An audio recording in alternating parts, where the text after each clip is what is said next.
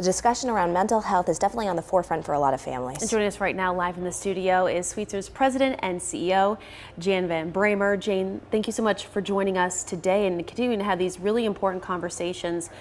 So what can you tell us, what is really being done right now to kind of help people directly and indirectly impacted by this tragedy, by this, continuing kind of stress that we're under with all this mental health support that we need? What can be done? Sure. Well, we are meeting the moment, and we are mobilizing and coordinating all our available resources and staff to meet the need in the Lewiston area. What does that mean? Well, we are redeploying crisis staff to the areas that are most needed. We're authorizing overtime, and we're working very closely with our community providers and other behavioral health organizations to make sure that we are making the best use of services. Sweetser is the largest provider of crisis mobile services in the state.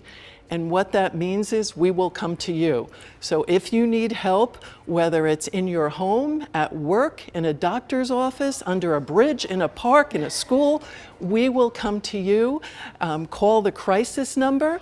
We will send a trained professional who will help determine what level of care you might need on an ongoing basis, if any, but also develop a safety plan, and we will follow up with you to make sure that you're okay.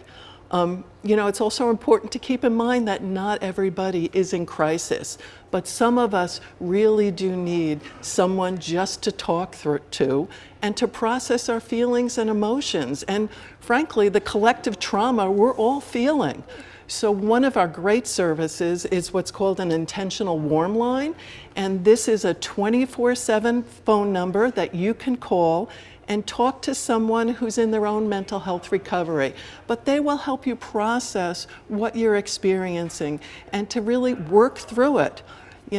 I do think it's important to keep in mind that, we do need to take care of each other, and we need to kind of disconnect from some of all this stuff. It is a lot that we're encountering. That's very good advice, and I know, this is obviously affecting families, but it's affecting a lot of professionals as well. There are people on the front lines that are hearing all these conversations, having to cope with some of the things that are happening. So how are professionals coping at this time, at this very difficult time? We're all human, it's true, regardless of our background or our role or our personal experience. This is hitting all of us.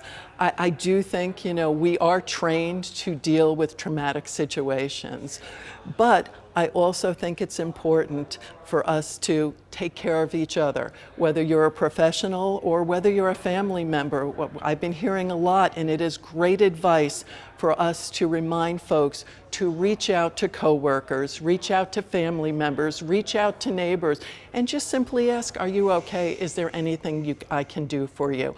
That also helps yourself. It really is self-help.